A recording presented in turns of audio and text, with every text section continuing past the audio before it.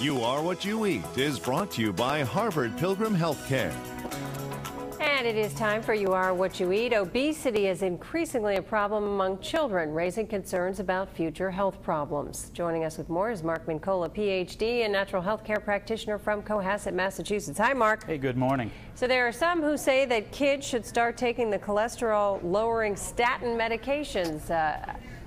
Absolutely. This is a very debated issue these days, estimating that perhaps that if we start children as young as 8 on statin drugs to lower their cholesterol, we might be able to, over a period of 40 or 50 years, take a bite out of heart disease. Very contested information. The recommendations coming from the American Academy of Pediatrics? Exactly correct. And a lot of experts say, hey, this is a systemic problem.